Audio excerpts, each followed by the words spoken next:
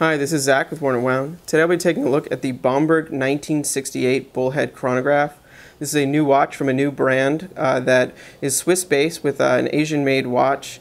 We have two here, one with stainless steel case and one with a PVD case, and they cost $625 and $675 respectively. Both feature Miyota OS11 quartz chronograph movements in them. And as you can see, they have a very unique and bold design. It's very aggressive. It's kind of a love it or hate it look. And it's very interesting. We always love to feature watches that are really unique, and I think this definitely is a unique watch. One caveat though is that these watches are not available in the US, and they most likely won't be for a few years. Though I think for most intrepid watch collectors, they're able to get any watch they want through forums and what have you. So let's take a closer look now. Clearly the most standout feature of the Bomberg 1968 is the extremely unique and almost bizarre case design. Clearly it's a bullhead watch, which means the crowns are at 12, which gives it that distinct kind of vintage late 60s, early 70s look. Some brands like Omega, Tissot, Seiko, they all had bullhead watches that are inspired by, automobile racing, and that definitely comes through, obviously in the overall design, but especially in the case design of this watch.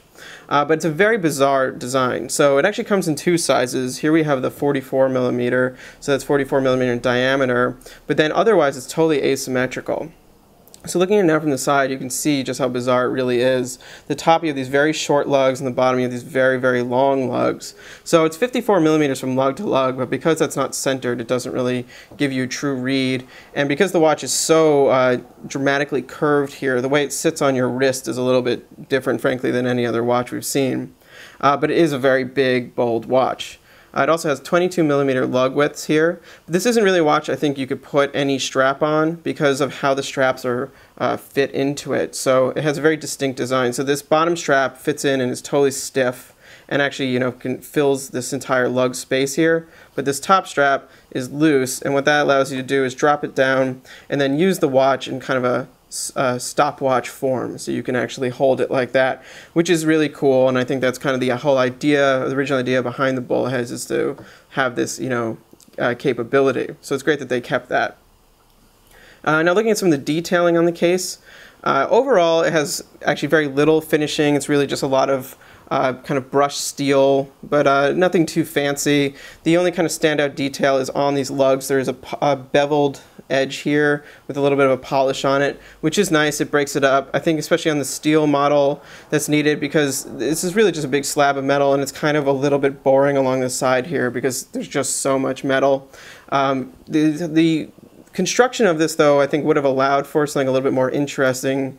The case back, as you can see here, includes the lugs, but then this whole part attaches to that, so the lugs would come out. So, I would think that they would have the potential to do a different finish on the case center from the lugs, which would just, make things a little bit more interesting, a little bit less of a flat slab. I'll just take a quick look at the PVD version that we also have.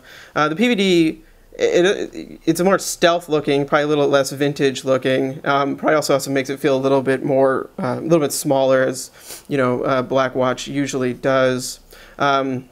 It's very cool. These watches, the case design alone, I think is a love it or leave it kind of a thing. It's very unique, and I think it's definitely going to be a signature of this brand. To match the very unique case design, the dial of the 1968 is very aggressive, and it's very busy. I kind of showed this watch around to a lot of people. Some people were like, wow, that's really cool, I really get it. Other people were just like, there's way too much going on for me. And I'll go through it now, but there is, it's definitely a busy dial, and it's definitely aggressive. That's just the nature of this brand and of their watches.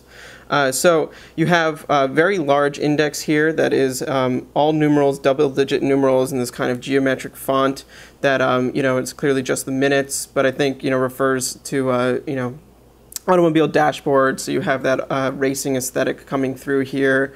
They're oversized, they're very legible, and then in the center of the dial you actually have some more complicated things going on. So, clearly it's a chronograph, and you have the running seconds for the watch at 3 o'clock, then you have the 60-minute chronograph register at 9 o'clock, and then in the center, and I'll actually start the chronograph here so it'll be a little more clear, is a sort of a reference to an hour index, but clearly it only shows 12 and 6, and then gets cut apart by these other dials. So it's more or less unnecessary.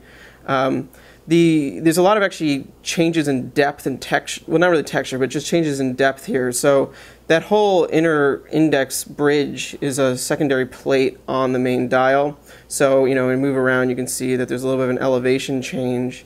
And then some of these indexes are actually above the main dial and kind of angled in, whereas others are flat. They just, try to basically make each of the indexes distinguish from one another.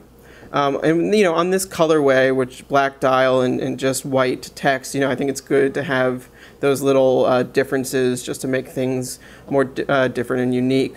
One clever thing they did was they actually nestled the date in here underneath that circle, so it's very discreet, but it's there for your reference, which is cool. I actually didn't even notice it at first, and I was like, oh wow, there it is. And they matched the date disc to the dial, which is also really, a nice touch. Around the very outer edge, you have a tachometer scale on this, chapter ring that goes around, the inner bezel of the watch. Once again, referring to racing and that kind of thing. Now we'll take a look at the other color here that we have. It's a very different look. It's a much lighter look, and I think actually a little bit more, have a kind of a little more of a vintage feel with this kind of minty green and orange hands. It's nice. I think it's almost a little clearer, and you can probably actually see the changes in the depth of the dial a little more here. So clearly this watch is a chronograph. So you have the start pusher here and reset pusher here, and I'll just show you how it works. So you click that, and it goes. Like I said before, it's a Miyota OS 11 chronograph movement. It's it's fine. It's a quartz chronograph. Mechanical chronographs are much more expensive, so I think to keep this watch around $600, they had to use this movement. But it doesn't really have the greatest tactile feel. So when you push it, when you start it, it just has a little bit of click. When you pause it, it has absolutely no click, which is kind of unsatisfying. Then when you reset it, it's just also it's a little click. I think that that's probably more the movement than the watch, but it doesn't really have a satisfying feel to it. I also would love to have seen them use something like a Seiko mechanical quartz, mecha quartz chronograph, which just makes it a much more kind of a functional chronograph. On the wrist, the 1968 really wears like no other watch I've tried on, so it cants up, as I said, so you kind of have this funny sense of it kind of coming out towards you, but then the way it sits, clearly it's not really sitting on the center of my wrist, it's sitting back further, but it holds your wrist really well because of the curvature of the case, which, I could just to remind you, show you, it goes like that, so it really hugs the skin of your wrist. While on one hand it's ergonomic, it's almost too much so, I have to say. Like, I don't know if you want that much metal against your skin all the time, because basically when you're wearing this watch, you're very aware of it being on your skin.